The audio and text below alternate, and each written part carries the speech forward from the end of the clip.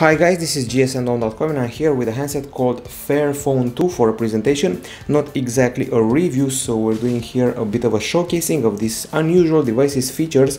This is a truly modular phone meant for easy repair, and it's made with ethically sourced minerals and fair trade gold recycled materials. It was showcased all over the world. It debuted in December 2015 and is priced at around $540 or so. About 40k units were shipped as of May last year, and Fairphone is a social enterprise company. Started off with crowdfunding in 2013, and the phone has spare parts so you can replace those with damage or perform future upgrades. Okay, so let's turn the phone off and see what the fuss is about. So Fairphone has made two phones so far. Together they've passed 120k units shipped. They became quite famous. This handset has a 5-inch Full HD screen with Gorilla Glass 3 protection, and inside there's the Qualcomm Snapdragon 801 processor, which actually was also found on the Galaxy S5 and other flagships from 3 years ago. 2 GB of RAM and 32 GB of storage, and time to take it apart, which is the actual kicker and selling point of the Fairphone 2. Okay, so we remove the plastic back cover. We proceed to remove the battery, which is a 2420 mAh lithium-ion unit here. And now the really interesting bit. So you can remove the frame, which is what I'm doing right now, taking apart. And now another bit of cool stuff. So we have here those two pull mechanisms. If you pull them to the center like this and like this, you should be able to slide the back portion from the screen panel easily, and here you go. Now using a screwdriver you can mess about with all these modular parts. This is actually the display panel, which you can see here, the most costly component from all the handset, and here you have the other parts.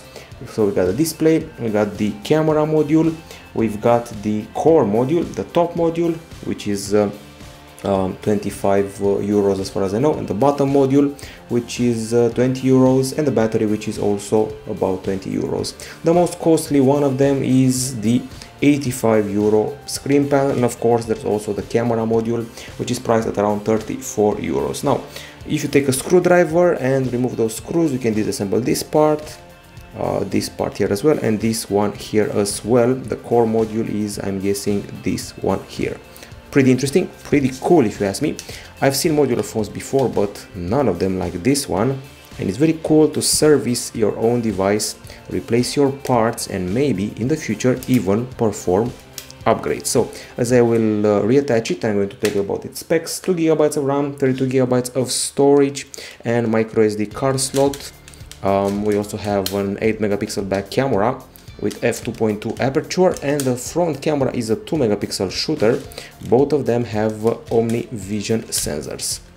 Okay, so trying to put this frame back onto the buttons, checking if they respond well to my touch. Everything is fine. And the battery you saw before, we tested it for a bit. So after taking about 60 pictures in the park and 4 videos, doing 1 hour of internet browsing, 5 benchmarks and 1 game, we lost about 50% of the battery, and the battery charges in about 2 hours, so that's it as far as the battery life is concerned. Now on the connectivity front, we got a micro USB 2.0 port at the bottom with USB OTG, there's Wi-Fi A, B, GN, AC, Bluetooth, LTE category 4, dual SIM slots, there's GPS, and the whole gizmo measures 11 mm in thickness and weighs 172 grams, which is quite massive for a 5-incher. Of course, it's not the looker, but it's the unicity that counts here. It ran on Android 5.1, got updated to 6.0, and now let's have a quick gander at the screen we're dealing with here. So I'm going to use photos. We go here, we use our usual test sample. I would say that the colors are pretty vivid, pretty okay. We got wide view angles, and the brightness is, I would say, reasonable for a mid-range phone, and the contrast is pretty unimpressive. We didn't have time to take a lux meter test, but I would say that the screen is reasonable, and that's it. Now the actual performance is quite good. We didn't experience any lag. We could run games okay. We even did a few benchmarks, and we have them here. So for example, in 3D Mark iStorm Unlimited we had 16k points, which is above the Asus Zenfone 3 and the Motorola Moto Z Play. And here is the Geekbench 4 test. We surpassed the Huawei Nova and the BlackBerry Passport, for example, and we also have the famous Antutu benchmark. 58k points, quite impressive, above the Huawei Nova Plus and below the Sony Xperia Z5. And keep in mind that the quadrant wouldn't run, and we also ran into some problems with the GFX bench, which would not connect to the server. It may be their fault. We're also doing some gaming here without problems. And one thing I noticed, even though the benchmarks perform quite well, and I would put this on par with my own Galaxy S5, well, it gets a bit heated when you're playing games for a longer while and doing more intensive tasks like benchmarks. However, having a Galaxy S5 with the same CPU and the same amount of RAM and the same GPU, I would say it's still a redoutable gaming machine, and that will not be a problem for at least 1 year. So Fairphone 2 fares well in the gaming department. Okay, so we handled gaming, we handled the battery for a bit, as I told you before, lost 50% after a few picks and so.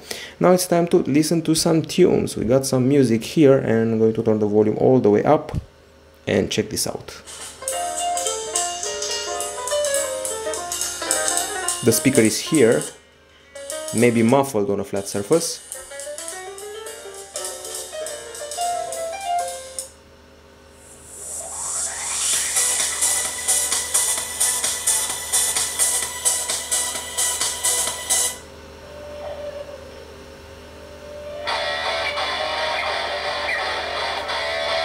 Okay, so the volume is reasonable, the bass is basically non-existent, needs more bass, and the high notes were heard pretty okay.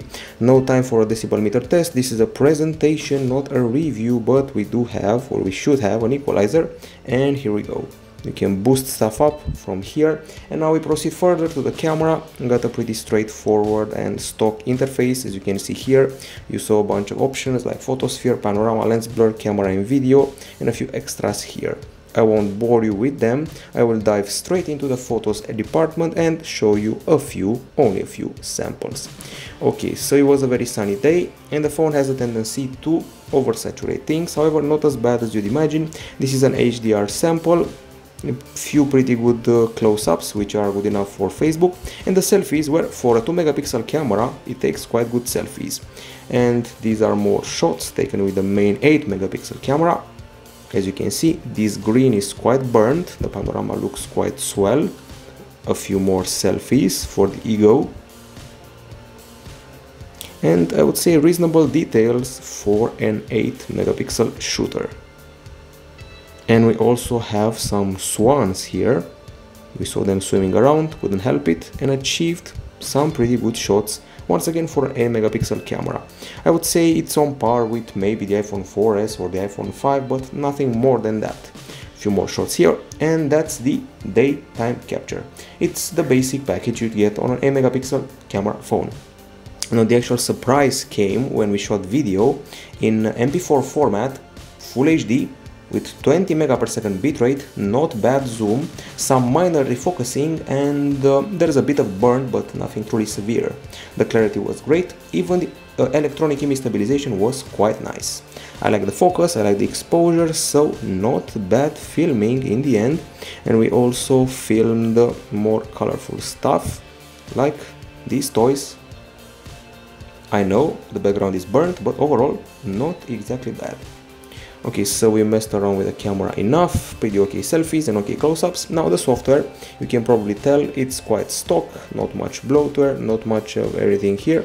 And we're running on Android 6.0.1 Marshmallow, stock with all the stock apps, plus or minus iFixit. And that's it in a nutshell. You get your YouTube, you get a special updater, you get the Play Suite, got Gmail, Maps and so forth, and a pretty fluid experience. The core of the phone remains, of course, its upgradable and repairable nature. You saw me before dismantling it in a couple of seconds, which is totally impressive. Plus, there's the conflict-free aspect. I'm talking about materials, and the phone is supposed to last you 3 to 5 years. It's nice to see some innovation, something different, fresh and young. It's not the best looking phone on the market, but it's certainly a unique modular phone. And this has been the presentation of the Fairphone 2 We like innovation, and we liked to see it here at gsmdome.com. And give it a peek. After all, it shipped around 120,000 units, and that's got to count for something. I'm talking about the Fairphone 1 and 2. This has been it from us. It's got Galaxy S5 specs and a promising future. Bye bye.